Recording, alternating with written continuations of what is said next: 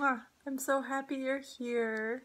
Today I wanted to share my depression journey and how I was able to really heal it, because I think this is a story that we don't hear often enough, that people do get over their symptoms and are able to heal. It's possible to heal. So, growing up, I never really had any depression tendencies. I was definitely moody.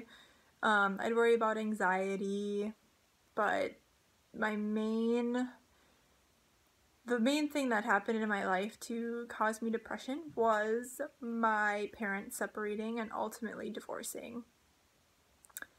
This rocked my world. It was the first time my heart was ever broken, and I didn't know what to do with all these emotions. So I sat there and I sat there and I didn't process, I didn't grieve. I just held on to a lot of anger and pain and sadness. Well, not so much longer after that, I'm thinking to when this happened, like summer of 2015, was when it was really bad. So I got to go to Greece for 3 weeks in May.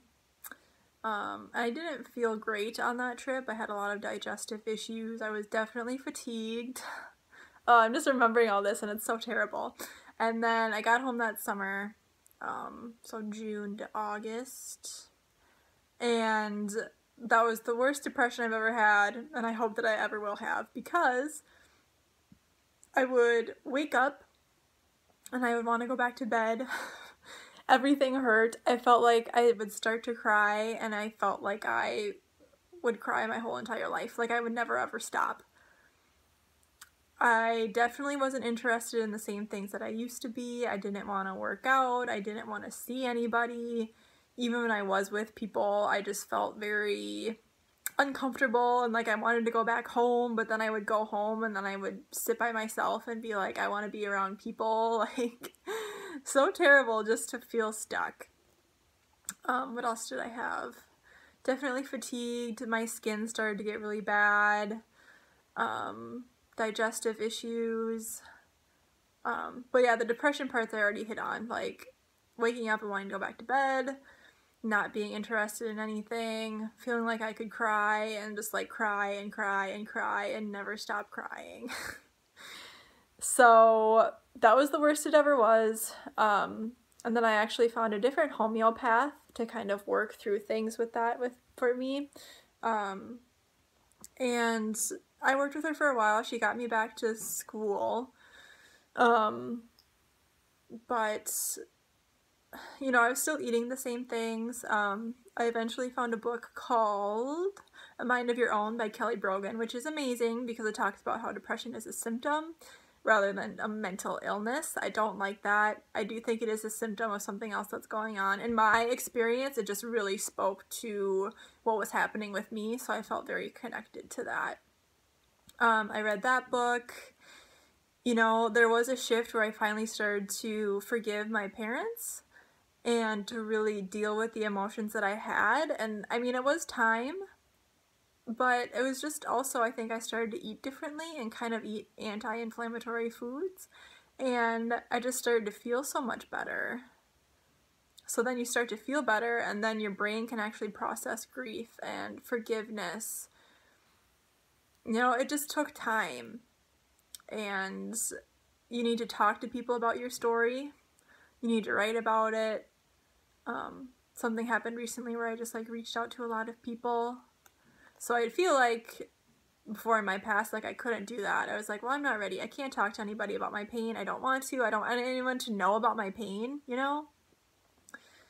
Which is so isolating, It's isolating enough to be depressed, but then you're like, I don't want to talk to anybody about my problems, and it's bad. You know that. I'm not telling anybody something they don't know.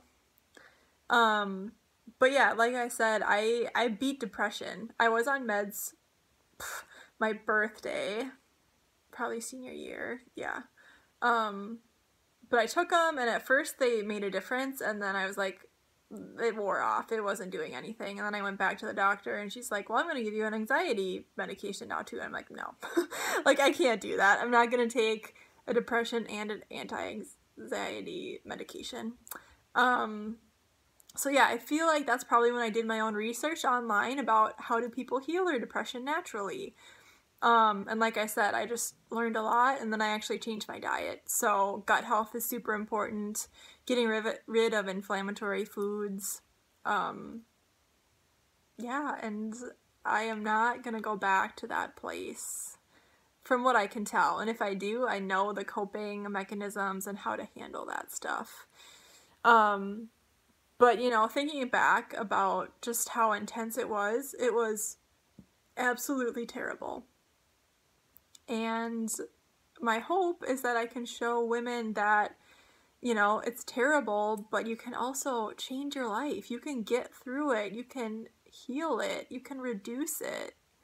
I don't like when people say, I'll have it my whole life. I mean, okay, then you're saying that you will. You know, you're not saying, I'm going to beat this. I'm going to get through this. You're saying, I'm always going to have it no matter what. And I think that's a little problematic.